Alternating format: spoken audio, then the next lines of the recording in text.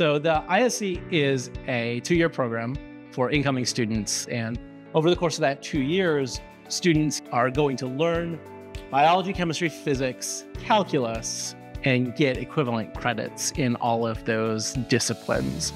Our students learn all those scientific disciplines as one unified, integrated whole. So students come to our classes 5 days a week, and they come to the lab twice a week. And within that time, in those 2 years, they're going to get everything they need in sort of basic sciences, basic math, in order to be ready to graduate with their degree in any of the disciplines that they would so desire. Our goal is to take science that we feel has been kind of broken into these individualized pieces and put them back together a little bit more. Not think of science as a chemistry discipline and a biology discipline, but think of them as this integrated unit, this integrated whole.